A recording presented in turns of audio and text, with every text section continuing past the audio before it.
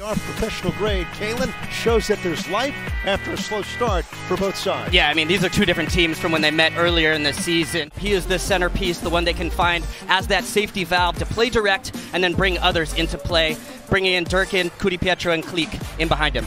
He's going to have to be the one to facilitate and find moments to make a difference for 04, and Lassiter up top. So away we go from the side of the All-Star game coming up in July, Audi Field in Washington. Hasn't occurred yet. O'Brien with a touch. Out wide. Go to the 18. On net. And the mace and the stop made by Sirois for CF Montreal. That last touch. Header! And a goal! Rising up for it for DC United is Donovan Pines. 1-0 DC. They get the first goal tonight against Montreal.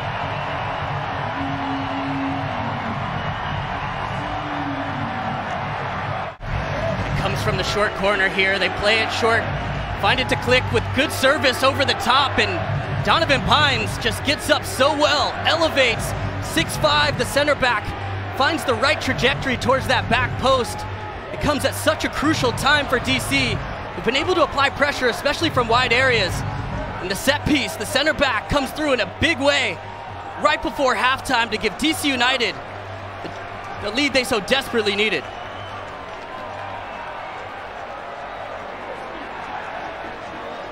Just 1-7 overall. They're 6-8. No draws for CF Montreal in 2023. Away we go. Pretty much from there, it's been pretty predictable from Montreal. Haven't had a second option as far as that ability to have possession as opposed to going direct to a 4. Bryce Duke, part of the pocket. Into the books with the yellow card in the 51st minute. The first player on a caution tonight in DC. Durkin crosses.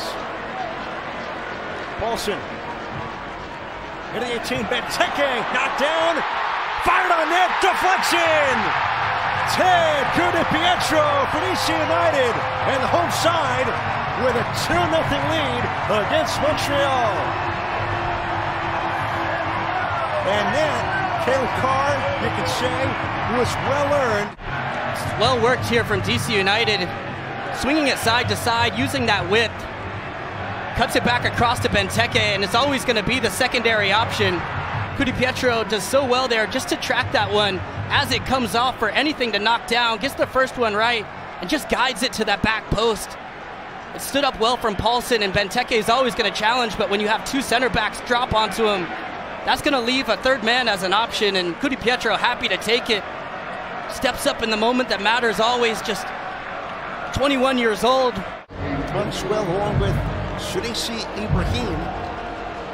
And the spots he'll take of Duke as well as Napolainen for Montreal. Man down as well for the visitors in the box. I looked over at Losada.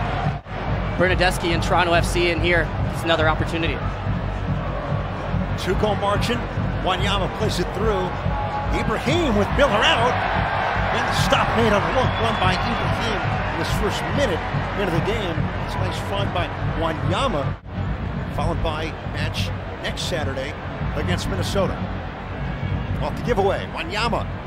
Lassiter in the 18, fires off the post, ricochets, a corner kick on the way for DC United. Big hand from the crowd at Audi Field. Yeah, well deserved as well. Pietro, a fan favorite here. Of course, the homegrown has scored some important goals.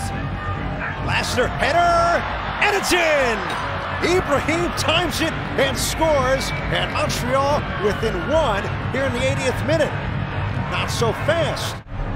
You can see here it comes with just a wonderful ball in from Lassiter, who gets to the end line and stands it up for Ibrahim, who does a fantastic job just lobbing it over Miller to that back post. Last year's leading goal scorer for DC United.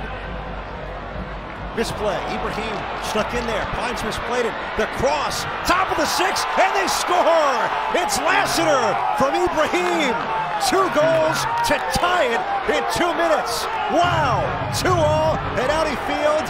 It's changed, courtesy of Montreal. How quickly one can become 2. Comes from the direct ball from Waterman, and a failed clearance here from Pines. You have to say it's a big miss there. Just ask that question. It's a wonderful ball in behind there from Ibrahim to find Lassiter. And just in an instant, when you think DC have this game in full control.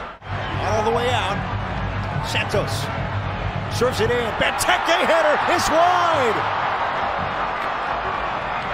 Opportunity here for DC United, and Waterman is late to release here, unable to stop that service. And if you allow that ball in the box to Benteke, you're asking for trouble there. That just goes inches wide. Find that space in the box, and from there, compounded their mistake by staying switched off. Next thing you know, 1 becomes 2. Montreal right back in it. Get rewarded with an incredible road result here. 1 point for Fernand Losada and Montreal.